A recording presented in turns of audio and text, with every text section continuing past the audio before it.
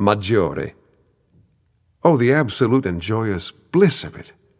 With this blue lake at our feet as we sit and eat lunch and the Alps behind us, those Swiss snowfields we left 2 hours ago, imagine the vulgarity of snow in July. Our senses are caressed again by sights and sounds and smells and tastes, and they're all Italian. We've come home.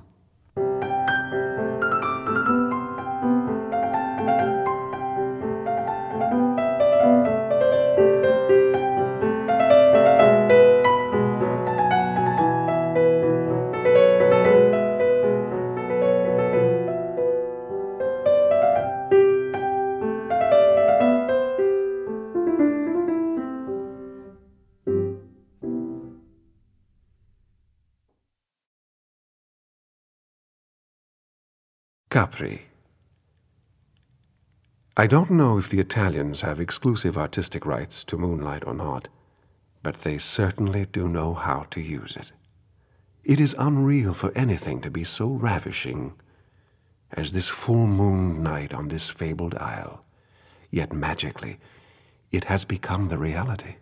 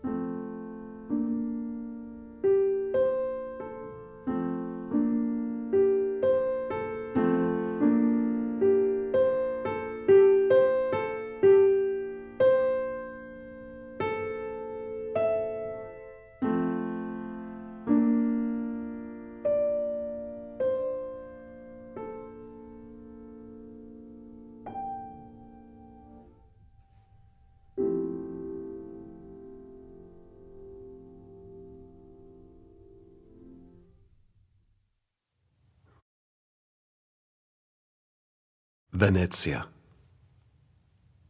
Have you noticed how often the combination of this mad miracle called Venice with that miraculous madness called music seems to result in an excessive amount of 6/8 time? Chopin, Offenbach, Bernstein, etc.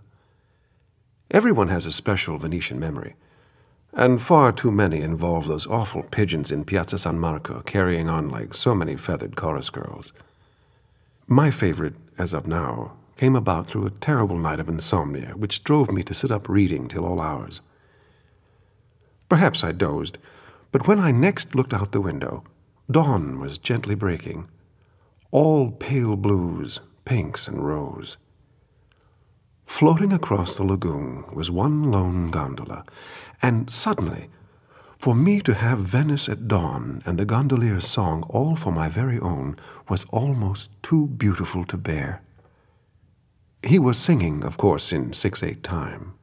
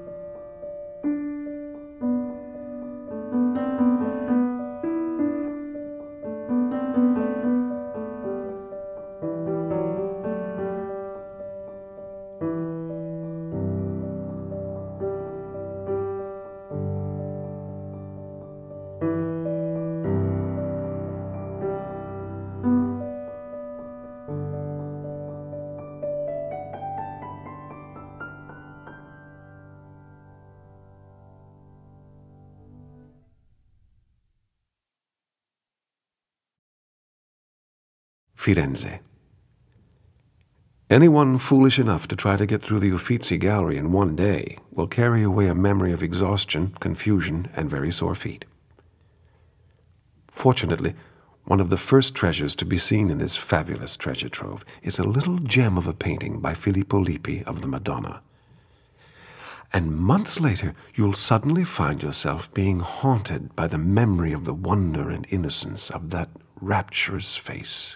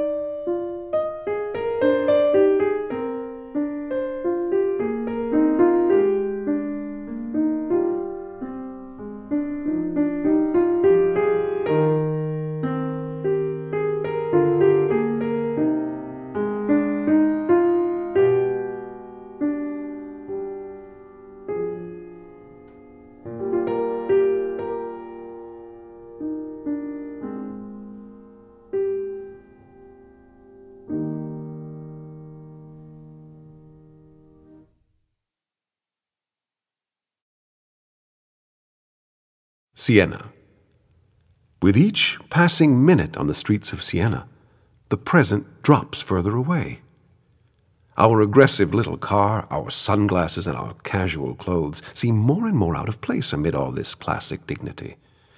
And by the time we reach the breathtaking amphitheater that serves for a main piazza, there would be no surprise in discovering that we had inadvertently stumbled into a full Renaissance reception for a visiting Medici.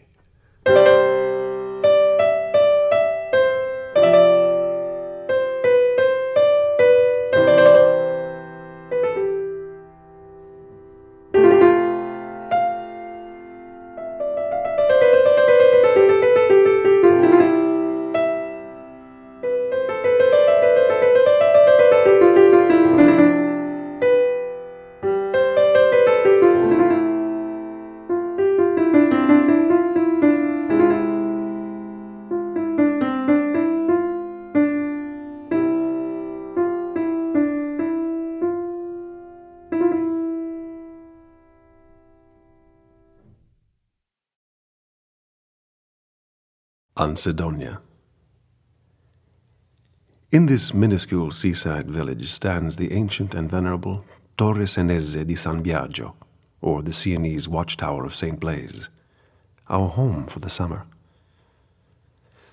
There are times, though, when this old house of ours seems to retreat into melancholy because of our non-military intrusion, for the ramparts now only guard us as we sunbathe, and the windows behind the piano stare out to sea and await a foe that never comes.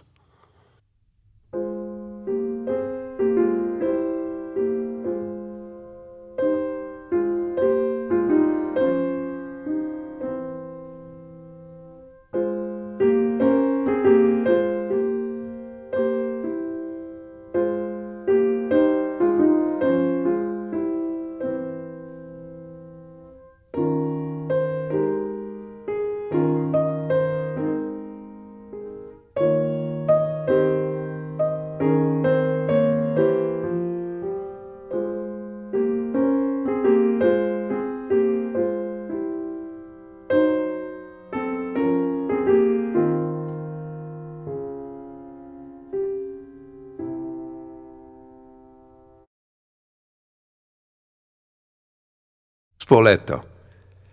A formal opening night at the Menotti Festival, and off we set in black tie and patent leather, as unsteadily as the dowagers and debutantes teetering on their treacherous high heels, risking life, limb, and dignity for the cause of art. Spoleto was built for sure-footed mountain folk and their goats, and every inch of its charming little streets and inviting byways is a cobblestone booby trap. Our appearance and behavior must baffle the indulgent Spoletini, or do they wisely dismiss us as half-witted peacocks?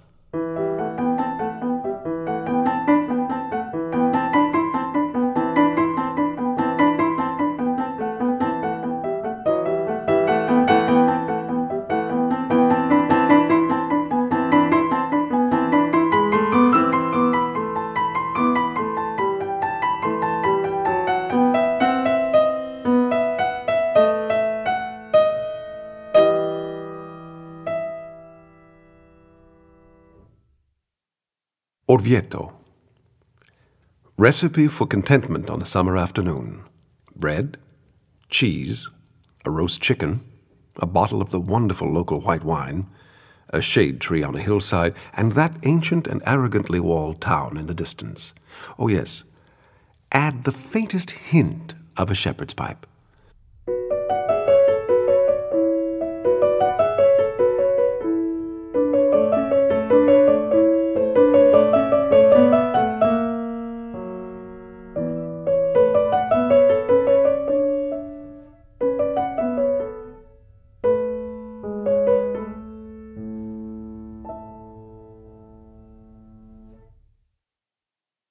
Sori.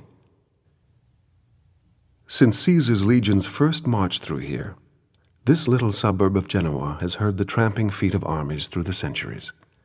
Italian, Napoleonic, Austrian, German, British, American.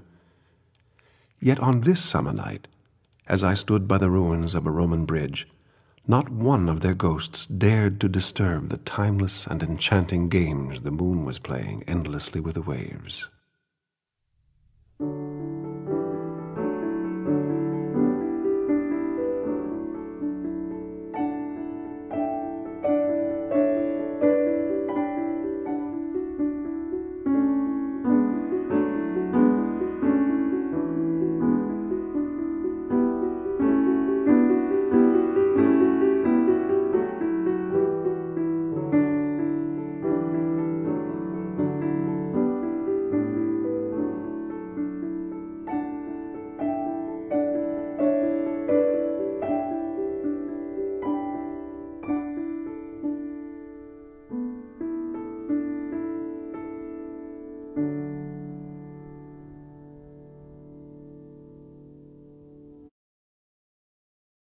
Roma. Open your windows in Rome on a Sunday morning, and it's the third act of Tosca. Bells, bells, bells, bells, bells. Banging, clanging, jingling, jangling, calling, answering, ringing, tintinnabulating from every corner of the city. The air is alive and quivering with the sounds of bells.